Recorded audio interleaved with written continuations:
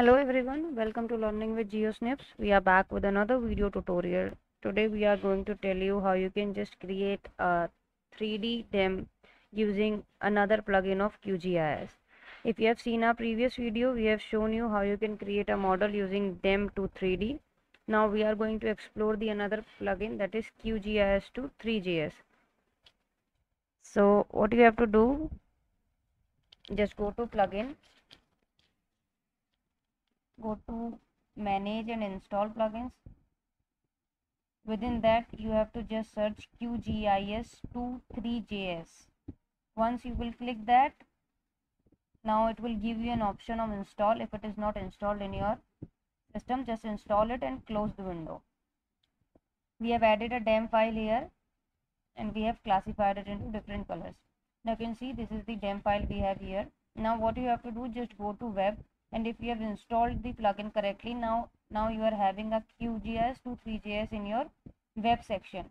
What you have to do, just click to QGIS3js exporter, and then a new window will appear for you and it will give you a preview. Your DEM layer has already been added into the scene. Now you can see, you can just move it around and you can see the exaggeration or the height is really less. So what you can do, you can see that there is this scene. Just go to scene settings and a new window will appear, which will ask you how much vertical exaggeration you want or what extent you want to use and everything. For vertical exaggeration we are giving 3, and it will ask you what effect or what material, what background color and everything you want. We are going with the default setting and we are saying apply. Once you will say apply, it will take little time, just say okay, and now you can see it gains some height. If you are able to see, now it will show you that this is a flat region and this is the elevated region, and then like this.